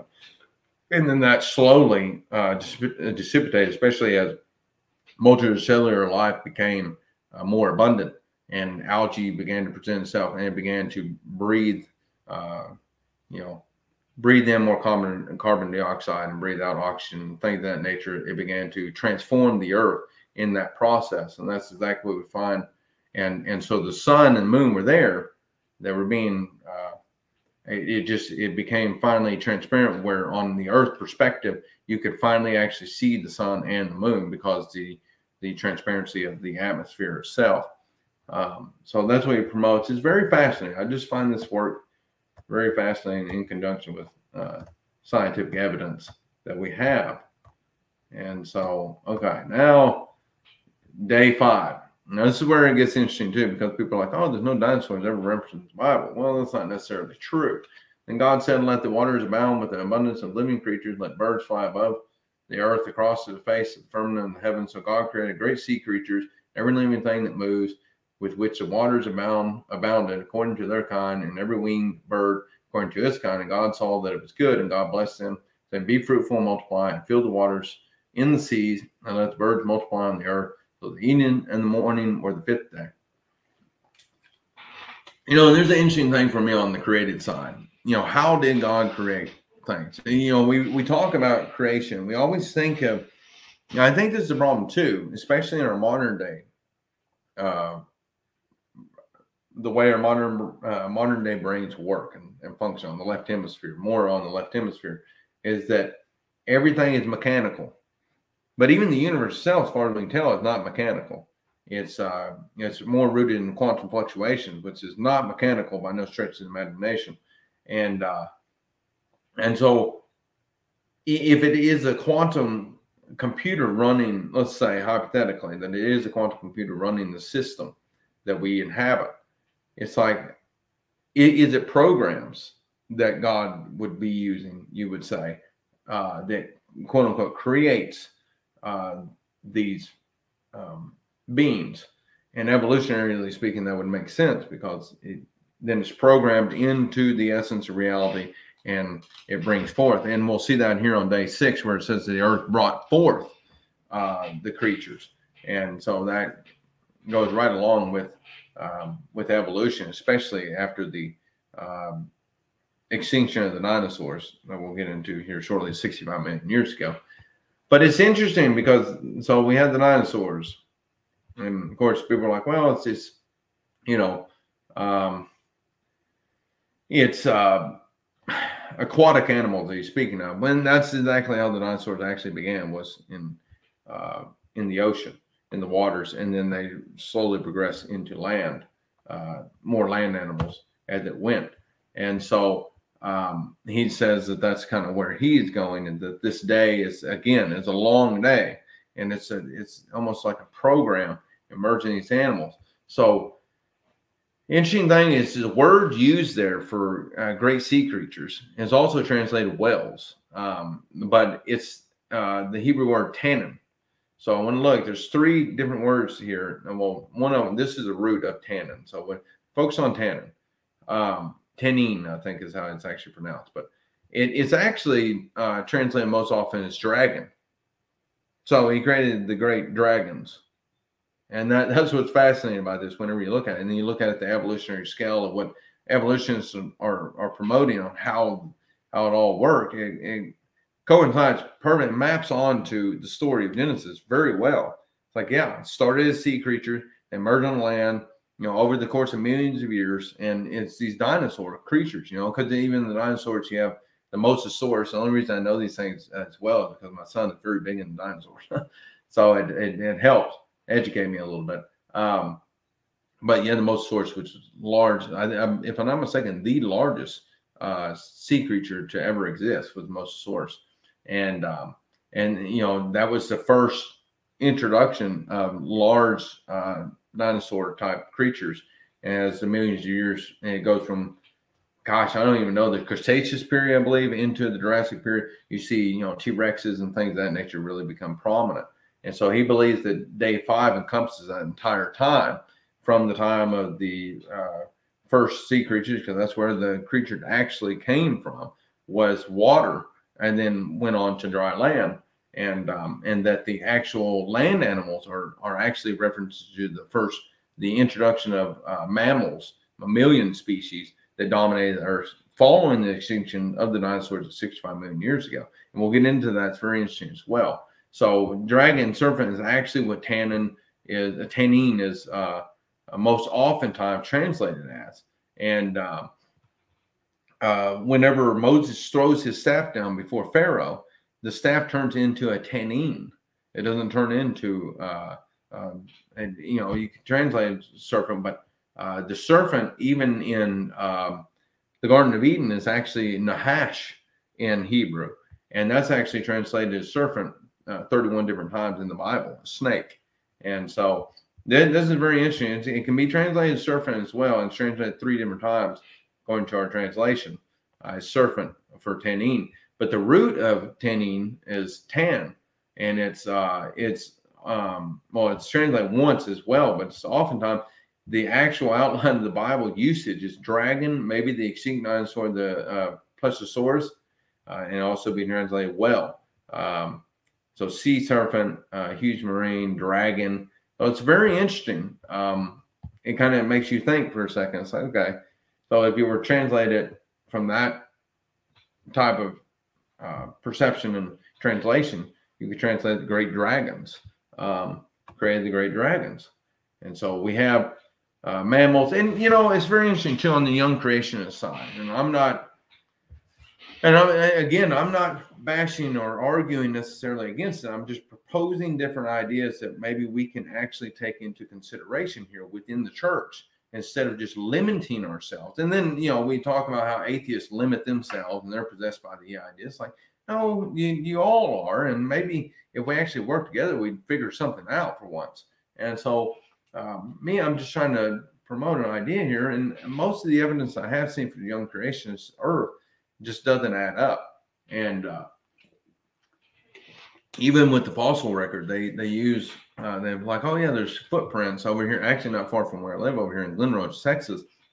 I'm like, oh, those are footprints next to dinosaur prints, but actually going to find out those are not footprints, human footprints at all. Those are actually another dinosaur footprint that has 3 claws that sunk into the mud that concaved itself and kind of done away with the claw portion and looks and mimics that of a human footprint, but they're not actually footprint. They're another dinosaur footprint walking through the mud. And young Earth creationists have said, oh, no, see, that's human footprints. And it's not at all, actually. And, same thing with one of the other fossils that has a human footprint next, or kind of overlapping a dinosaur footprint, but a handprint overlapping dinosaur footprint. But they've falsified that, showing that it actually wasn't real. And there's no way of making it. It was actually a fashion more than it was something that was brought up. And anyway, so, and it may be true. Of course, that doesn't really distort the belief at all. But what I'm trying to point out is the strict fact that maybe our interpretations are wrong. Maybe let's look at the data. Let's see how that data maps on. Maybe it maps on a little better than what we actually think. And so thankfully, we have someone that's done a lot of that work with Gerald Schroeder. And if you want to stay in and, believe in young, that's great. It shouldn't, the overall message, of course, is Christ. But I'm just trying to present these ideas, especially for the younger generation that is scientifically minded, that's atheistic in nature, and that, atheistic in belief, and that, maybe you take a consideration here real quick. This maps on pretty well with the word. And then maybe this actually, according to your perception that science being real, maybe the word is real. Maybe Christ is real. Maybe we need to really start thinking these things through a little bit more serious, take it seriously instead of just saying, well, it's just mythology that's been created. It's like, maybe so, but it doesn't appear that way. Actually, there's a lot of evidence to support that it appears very real. And we're starting to discover that scientifically speaking, with the complexity of the universe and so on. It's not so mechanical. It's not two-dimensional. It's multi-dimensional, and things are very complex, and we need to take these in deep consideration and stop, pushing it off as though it's just pure mythology. That's for sure. So, and Joe, our eternal creator, God said these things, like let there be light beginning, but also in eternity. The program idea is a good comparison. I think of it as God starting a snowball raining down from the beginning, and he knew how big it would get and where it would. Yeah, no, absolutely, Joe. So I don't know. It's things considered, that's for sure. So mammals and humans, day 6. And God said, let the earth bring forth the living creatures. Again, like I said, the earth bring forth. So it's almost its own program rather than, and again, it says, and God made the beasts of the earth. So it's not using the word creator, bara in Hebrew. But the earth bring forth according to the kind, cattle, creeping thing, and beasts of the earth, each according to its kind. And it was so. And God made the beasts of the earth according to its kind, cattle according to its kind, and everything that creeps on the earth according to its kind. And God saw that it was good. And then God said, let us make man in our image according to our likeness. Let them have dominion over the fish of the sea, over the birds of the air, and over the cattle, over all the earth, and over every creeping thing that creeps on the earth. So God created man in his own image. In the image of God, he created him, male and female, he created them.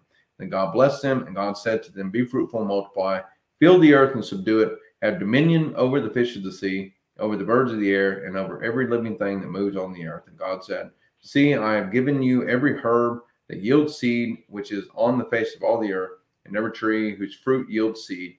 To you it shall be for food, also to every beast of the earth, to every bird of the air, and to everything that creeps on the earth in which there is life. I have given every green herb for food.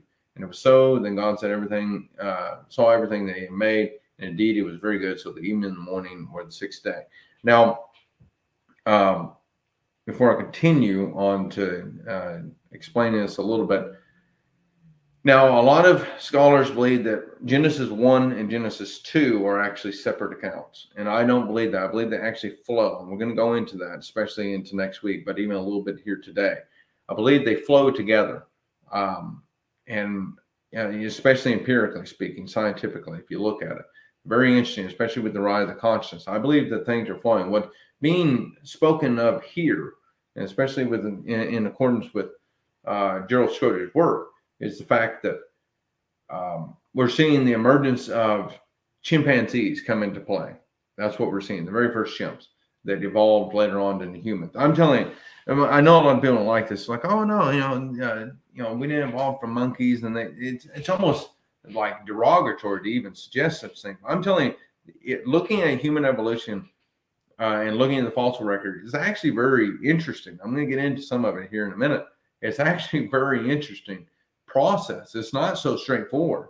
There's a lot of unknowns, and especially with the increase of intelligent and conscious awareness. That's the thing that really intrigued me the most about human evolution. It's like, wow. And then you look at, like I said, take human evolution and look at it put that into an individual's life.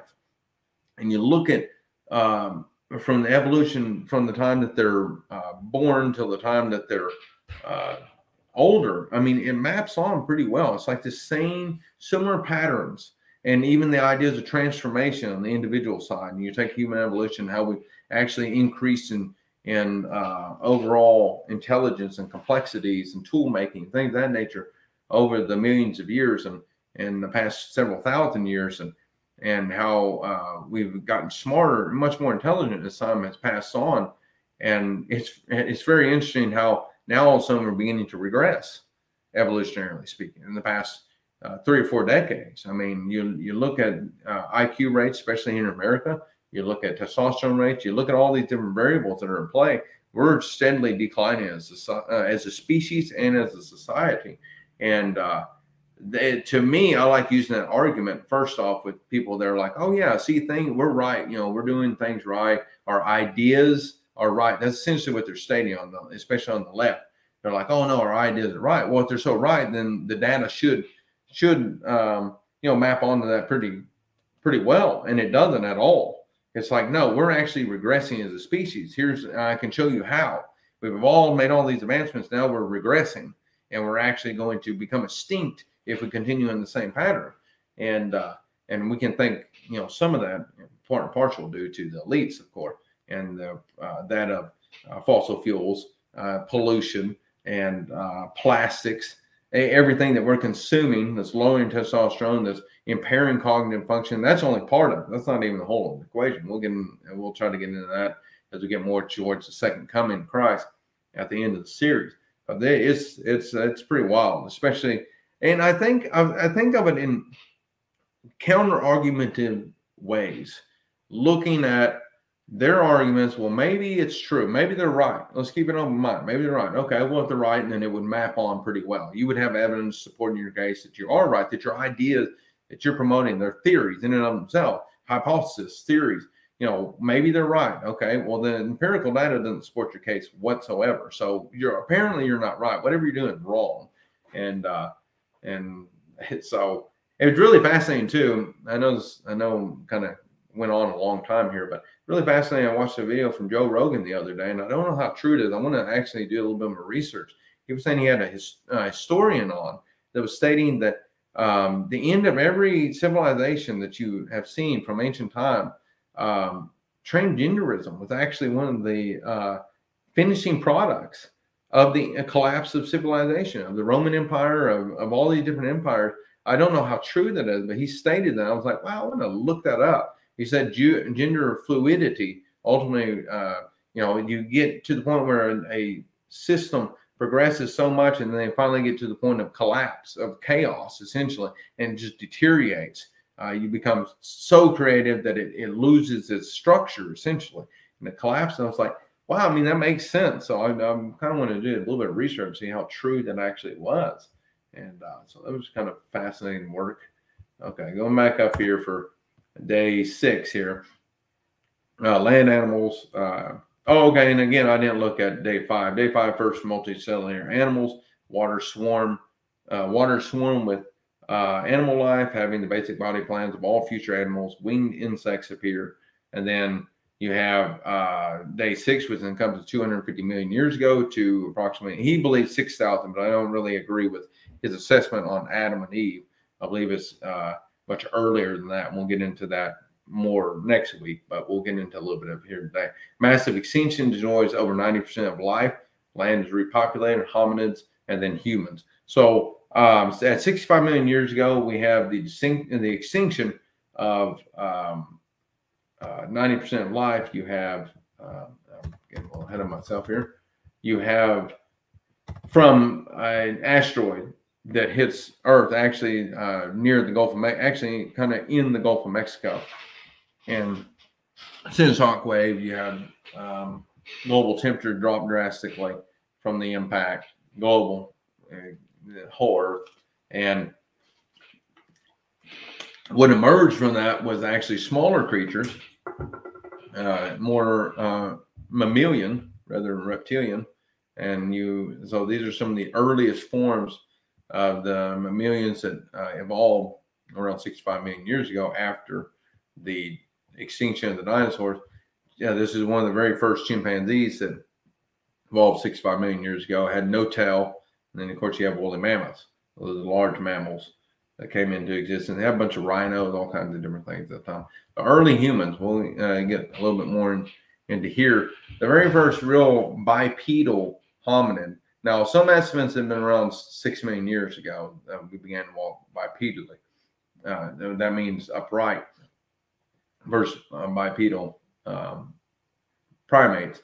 But this right here is in Australia. I'm going to try my best to say this. Australopithecus, I believe I'm saying that correctly. It's one of the earliest forms of humans, hominids, of our ancestors around 4 million years ago. So the famous fossil of Lucy, that's an Australopithecus. I'm saying that correctly. And they were already doing tool making. Strangely enough, they're walking upright. They're doing tool making. They were more or less scavengers, so they went after leftover meat from hyenas or whatever it may be. They emerged in Africa. And what I'm getting at here with Adam and Eve, story we'll get to next week with the emergence of consciousness, is that Adam and Eve weren't necessarily the first humans. They were the very first fully conscious humans. And we'll go through this as best I can. I'm going to touch into this next week as well, because I know we're pretty far into this as far as I go. This is Homo erectus, so this kind of gives you a visual of what Homo erectus started losing a lot of body hair, which they do not know why we were losing body hair. It really actually makes no sense. Body hair was actually what kept us cool during summer and warm in the winter, protected us from sunlight. We don't know why we shed our hair. We have no earthly idea exactly why, but we began to lose hair, Homo erectus. We began to appear more human-like as we went on, and our heads actually began to expand. So our brains began to expand, and we discovered fire around 2 million years ago, and they emerged about 2.5 million years ago. It was the first Homo erectus, and they discovered fire. Well, either discovered it or anyway, discovered fire, and they began to cook. And I believe we discovered fire around 2.2 million years ago. And we began to cook our food. And what that did is it expanded our brain. This is a theory now. And I cannot remember the guy's name, but it's called Catching Fire, the name of the book. And he describes how we chewed on meat and leaves and things of that nature, raw meat, for about 6 hours a day. That's what chimpanzees, they chew on meat and leaves and stuff for about 6 hours total a day. And gorillas are about 8 hours of chewing leaves and meat every day. And so it's a lot of chewing, a lot of digestive processes you have to go through. Well, what fire did is it tenderized our meat, and it allowed us to spend less time chewing and more time doing things. And he believed what happened so we consume, and it's much easier to digest compared to raw meat. And so we're able to chew it a lot quicker, process it a lot more efficiently, and we were able to spend more time actually doing things and creating things and thinking. So over the millions of years, we began to expand our brains even more so. And this right here is the Neanderthal. And so between tool making, bipedalism, and fire, those are three prominent ways of that we expanded our intelligence, our brains, and ultimately our intelligence, and as well as self-awareness. And what else was it? So yeah, tool making did that, and as well as the fact as we began to branch out of Africa, we began to branch out. If I'm mistaken, 1.5 million 1.5 million years ago, I believe, is when, from what I can remember correctly, we began to emerge out of Africa and explore. And walking upright, the bipedalism factor, what it did is it actually changed our perception. Our whole visual field. So before we were crawling on the ground and we were extending our necks upward. And what bipedalism does is it tilted our heads forward to where our perceptual field of vision was much different. We weren't looking down on the ground and having to extend forward. And it also dropped our larynx down to where we began to vocalize. And that may have helped produce speech, essentially. And there's much more into it. I can go as we go along with this, especially next week with the ideas of emergence of consciousness, full-fledged consciousness, and where the Garden of Eden is located, and evidence that supports Adam and Eve and things of that nature will be presented next week. And so it's very fascinating stuff. But anyway, so our tool making became more complex over time as well.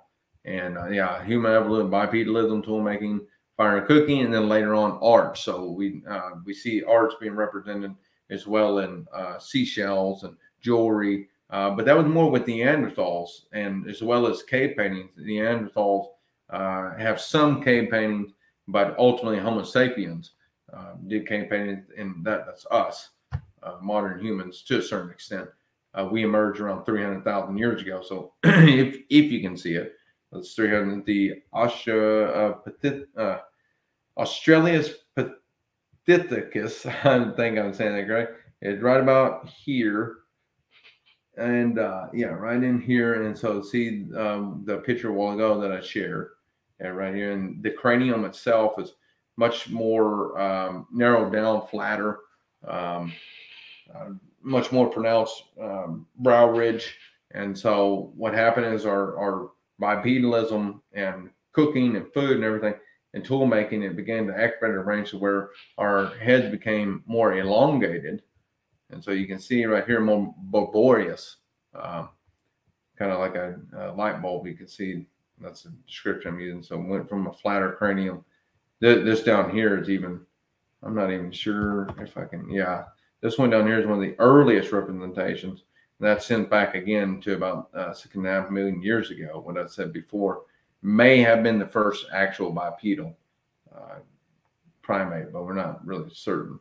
There's some evidence to suggest that. We'll go into some of that next time, but see how flat the cranium is, and then it gets a little bit more bulbous here, and same thing. It just keeps making more room for the brain to expand, and we became more and more intelligent as time went on, which also made us more conscious, more self-aware. And so here's Oldowan, Echelian, I believe, Mysterian. And so you see the markers here. 2.5 million years ago, we began to make stone tools. And these are some of their prototypes. And you see it evolved and became more sophisticated as we advanced and became more intelligent, more conscious over time. And that actually, not only did we advance our tool making, but tool making in and of itself helped us advance as well. So it's reciprocal in nature. So, okay, rest the seventh day, thus the heaven and the earth, and all the hosts of them were finished. And on the seventh day, God ended his work which he had done. And he rested on the seventh day from all his work which he had done. This brings us in chapter 2, which we'll continue on next week. That then God blessed the seventh day and sanctified it, because in it he rested from all his work which God had created and made.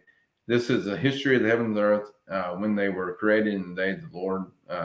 In the day that the Lord God made the earth and the heavens, before any plant in the field was in the earth. This is interesting. So it's created in the day that it made the earth, and before any plant of the field was in the earth, and before any herb of the field had grown.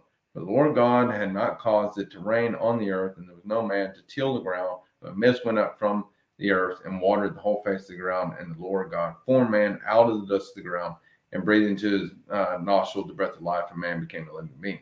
Now, my interpretation of this in correlation with human evolution, first off, 65 million years ago was when the first grasses really began to emerge on Earth. We had plant life and some grasses, but the vast majority of the grasses that we know emerged 65 after the extinction of the dinosaurs. So from the ashes of that world that existed before, of the dinosaurs and things of that nature, the grasses of the field began to grow.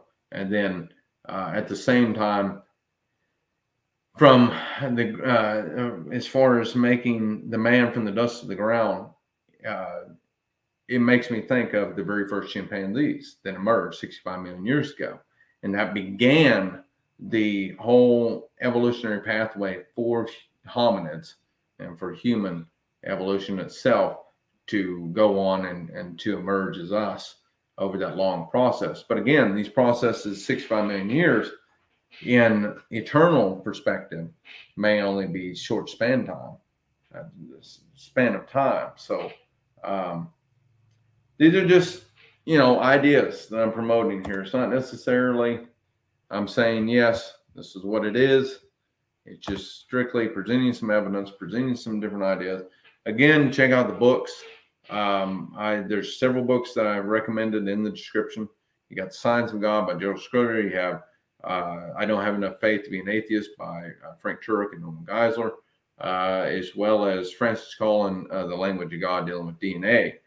So those are some of the books that you can check out. Highly recommend. And each week I'll try to recommend different books that kind of correlate with certain topics that we're on at that time. Well, next week we'll go further into the emergence of, we'll go further into human evolution and the emergence of consciousness within humans, presented within the Garden of Eden, and how it's, I believe, it's multi-layered. It's layered on top of each other is what's happening. These stories are very complex and very compacted. And then it goes just like, and it mimics the pattern of the expansion of the universe from the Big Bang, as far as I can tell. You could do a comparison, map that on pretty well with the Word of God itself from the Bible. You have very compacted, very radical, a lot of things happening within these stories. And then as time goes on, once you get into Noah and you get into Abraham, and time itself begins to slow down, things begin to expand, the stories begin to expand. It's not so compacted, it's not so layered, and it mimics a lot of what the cosmic evolutionary pathway mimics. So kind of an interesting comparison going on there. But yeah, if you'd like to support my work, you can on donating to PayPal or Venmo as well, and I also have Patreon if you want to check that out. Links are in the description. Really appreciate it. Please like and share, and look forward to next week with the emergence of human consciousness and the story of Adam and Eve. We're going to look at historical evidence, archaeological evidence to support that story, that it is a real story, and that I think it's much more complex than what we're making it out to be. So we'll see exactly how all that works next week. Thank you all. I really appreciate your support for tuning in and staying on as long as these studies are. So really appreciate it. Have a wonderful week ahead, and God bless.